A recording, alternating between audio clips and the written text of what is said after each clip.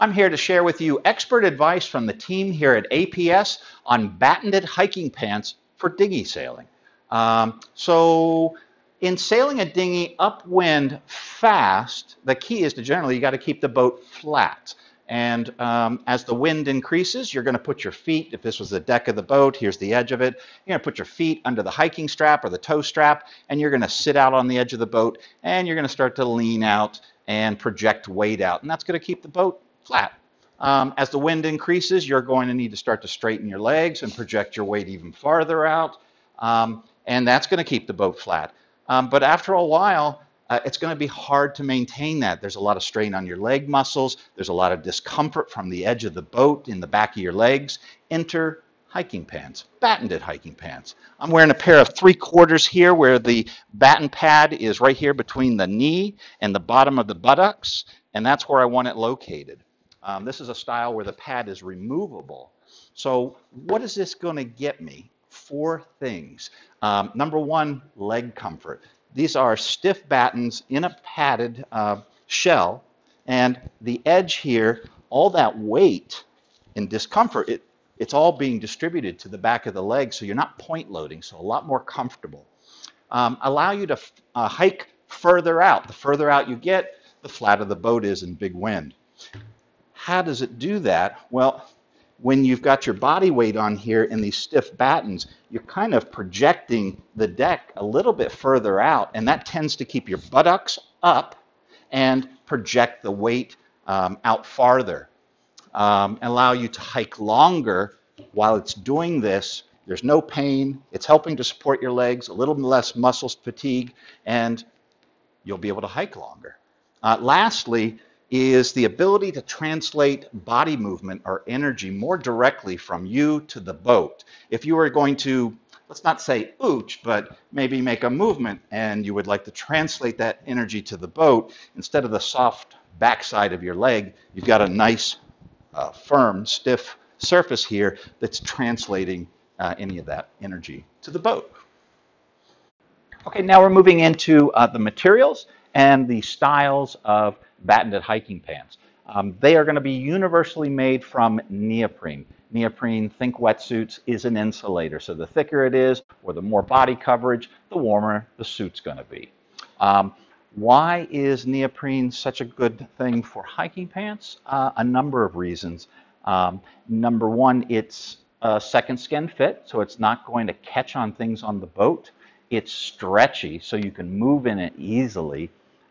It is a firm material, so when the battens are attached to them on some styles, they hold them in place. If these were made with Lycra and really stretchy, you'd find the pads were moving all around. And lastly, this is a nice feature, it's padded, so wherever you're wearing them, you're getting a little bit of extra protection from bumps and bruises. Moving into the styles, this is going to be, the style that you choose is going to be determined generally by the weather. How warm is it out there? What we're talking about style-wise is how much of the body it's going to cover. So if it's really warm, you might start out with these shorts. In this case, the battens are permanently attached. And on the shorts from different manufacturers, this thick belt is cinched tight and keeps the pants in place. You can find that it's maybe a little in the way when you're bending over, but they've done a pretty good job on all the styles of scalloping this out, and this is going to be the least warm option. If we move into a full pant, again for warm weather sailing, we've got adjusters up here on the side, nice wide band, and we've got full leg coverage on these. But we're not covering the chest, so we're not retaining too much heat. The most popular, by far, hiking pant style is going to be the 3/4. So this is going to cover the knees fully, so you're padded here and go down part of the leg below there. And we've got adjustable suspenders. It's minimizing the amount of torso coverage. The suspenders really make these. You can adjust them up and down. That's going to, number one, keep the suit itself in place, the pants, but more importantly, it's going to keep the pads exactly where you want them, 3/4. And as we move on, we could get into a skiff suit like this, a little bit cooler, or we could go to a full steamer suit, depending on the insulation needs. Okay, now we're at the heart of it, the actual pads. I'm going to show you three different types of pads, but before we get into that, I just want to reinforce that fit of the pad on the back of the leg is really important. You want it below the buttocks, above the bend in the knee, and whatever type of suit that you pick, you want it to fit such that these are not moving around. They don't slide and twist. You want them right there so they can perform. So getting into the three types, this is the original. This is a pair of shorts. This could be pants, 3/4. This is the sewn in.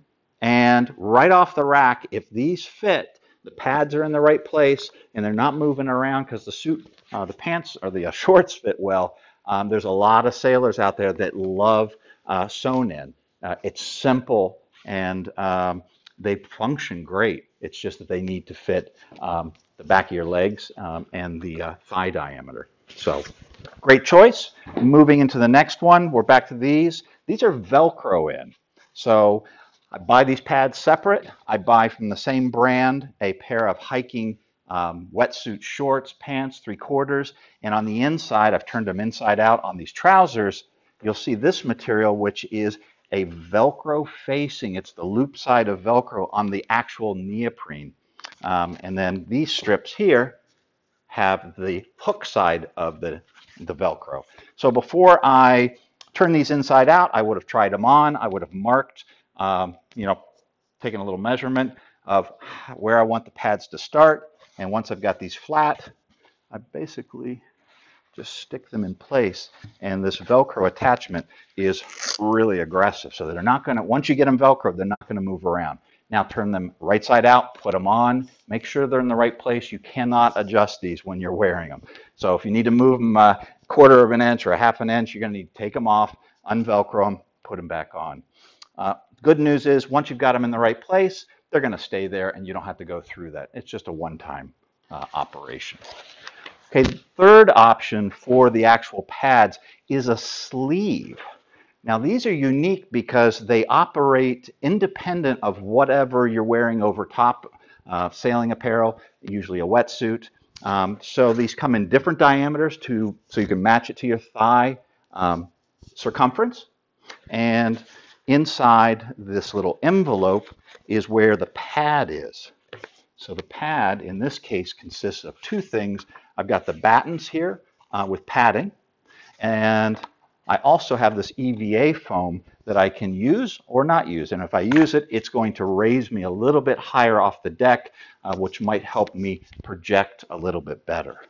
So with these, once I have compressed these, slid it into that little envelope hole there, I've got my sleeve ready to go on.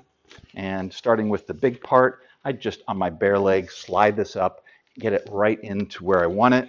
In this case, they have these kind of rubbery strips, and that kind of grips to the skin and keeps these from moving around.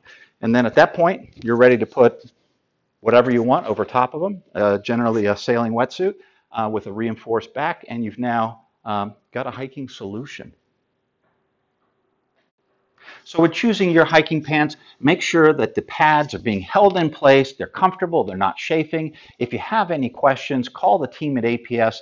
They'd be glad to help you. And again, make sure that you try these on and move about in them on shore before you take them out on the water. Well, for this and more information, visit us at apsltd.com.